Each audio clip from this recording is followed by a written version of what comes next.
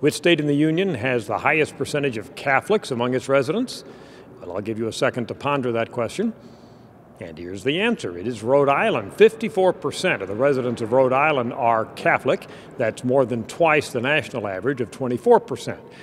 In fact, the top 5 states in terms of percentage Catholic are all on the East Coast, probably a reflection of the fact that when Catholics immigrated to this country from various countries in Europe, they settled near the coast where they first hit the United States of America. Other than Rhode Island, New Jersey comes in at 44% Catholic, then Massachusetts, Connecticut, and New York.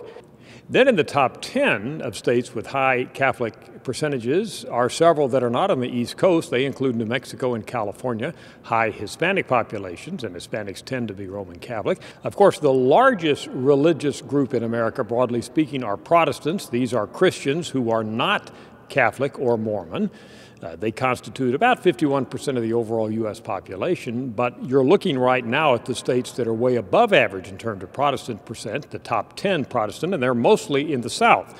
Alabama, 77% Protestant population, Mississippi, 77%, other southern states go on down from that point.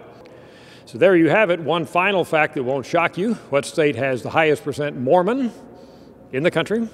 Well, it is Utah at about 60%. I'm Dr. Frank Newport, Gallup Editor-in-Chief.